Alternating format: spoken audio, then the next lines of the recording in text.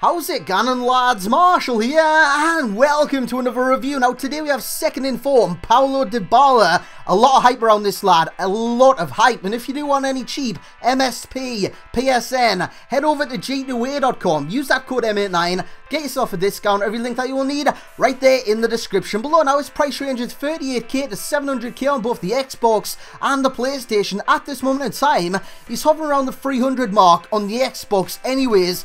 That is a lot for a second in form, 81 rated. Is he worth it? You will find out in this video. 11 goals in 6 games, 1 assist, 4-star skills, 2-star weak foots, medium to low work rates. Some in-game stats I want to pick out: 91 acceleration, 94 agility. That agility lets this guy be light on his feet, make the right movements with the ball at his feet, and skip past challenge after challenge, because that plays a major part in how this guy plays. Skill attributes: great ball control, great curve, 88 dribbling, 89 finishing. In front of goal, he is deadly on the stronger left foot. Yes, you're going to see some goals with his right foot, but yeah, they were basically tap-ins from range. If you take a long shot with his right foot, it scoops the ball. I don't understand the physics in this game, but it just scoops the ball towards the goal, and I did that 3 times, scooping the ball on all 3 times and putting it wide. 1-0, he actually dipped into the back post. But anyways, looking at this guy's pros,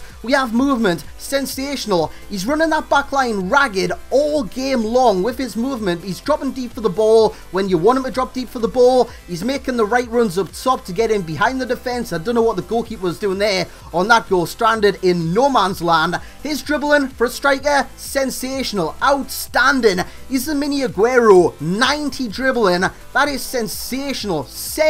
Bloody sensational. And his pace, he does everything with a lot of pace. As you see, a nice strike there with his stronger left foot. Like I was saying, with his pace, he does everything with his pace. Gets in behind the defense with his pace. On the ball, very, very fast. His sprint speed is good. His acceleration was sensational at 91, I do believe. And his shooting, in general, his shooting is sensational with the stronger left boot. Like I said, you will see some goals with his right foot, like you just seen in the clip just before. But yeah, normally it wasn't too good. It really wasn't. He preferred his left foot. With his right foot, he just scooped the ball. I don't know what was wrong with him. He just scooped the ball. And in terms of cons, we have strength. This guy is a very lightweight character. He is very weak. If he does get touched, he will get pushed off the ball. He didn't win many headers for me. Every single goal kick I was putting towards him didn't win a single one.